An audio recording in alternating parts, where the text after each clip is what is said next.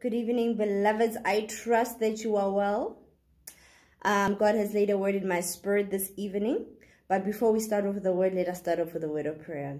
Father, I cover this word with the blood of Jesus. I pray, Lord, that you may touch and minister to every heart that is listening to the sound of my voice.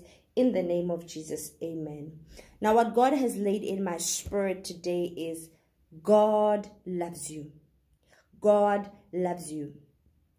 Jeremiah 31 verse 3 says, I have loved you with an everlasting love. I have loved you with an everlasting love. And I have drawn you near with loving kindness. God loves you. God loves you. Isaiah 43 verse 4 says, I will, because I love you and you are precious in my sight, I will give nations in exchange for you. That is how much God loves you. I don't know what you've been through. I don't know what type of rejection you've faced. I don't know what type of emotional trauma you've faced. But I just want to pray with you tonight. Father, I pray for everybody who is listening to this video. I declare and decree a healing over their lives. Emotional healing, spiritual healing, physical healing.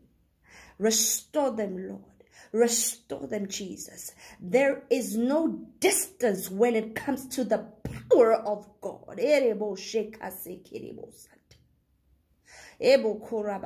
Begin to touch them, Lord. Begin to touch them, Jehovah, in the name of Jesus. Restore, restore, restore, restore.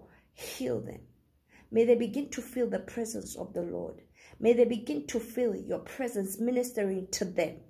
For you have said that you love us with an everlasting love, and with loving kindness you have drawn us near, and that you would give nations in exchange for us. I declare and decree healing over your people, healing over everybody who needs this prayer. In the mighty name of Jesus, I pray.